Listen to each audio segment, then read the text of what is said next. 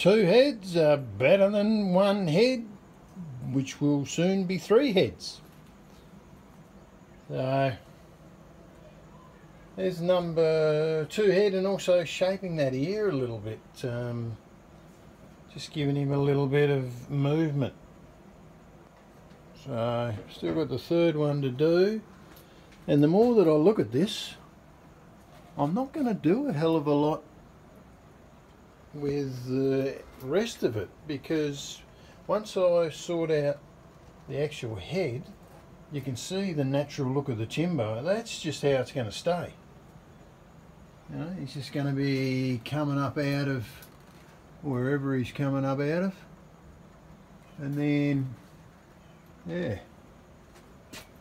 you're going to have those two legs up under the bottom there.